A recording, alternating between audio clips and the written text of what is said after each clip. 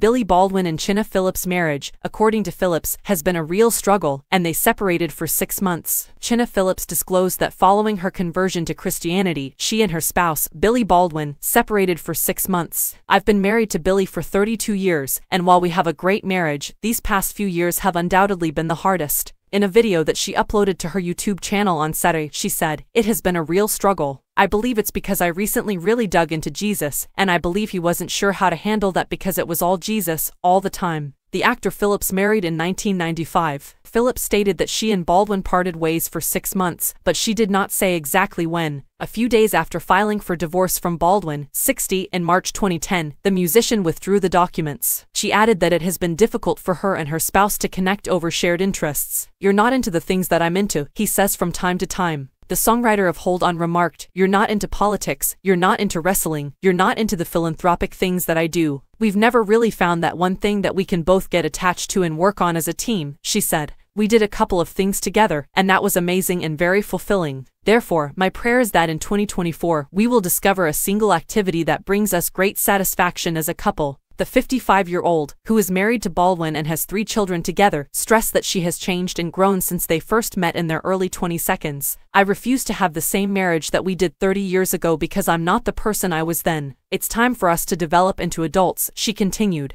Page 6 reached out to Baldwin's representative, but they didn't get back to them right away.